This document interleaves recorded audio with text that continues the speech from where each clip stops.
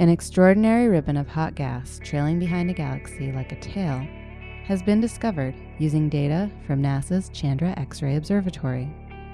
This ribbon, or X-ray tail, is likely due to gas stripped from the galaxy as it moves through a vast cloud of hot intergalactic gas. With a length of at least 250,000 light-years, it is likely the largest such tail ever detected. The tail is located in the galaxy cluster Zwicky 8338, which is almost 700 million light-years from Earth. The length of the tail is more than twice the diameter of the entire Milky Way galaxy and contains gas with temperatures of about 10 million degrees.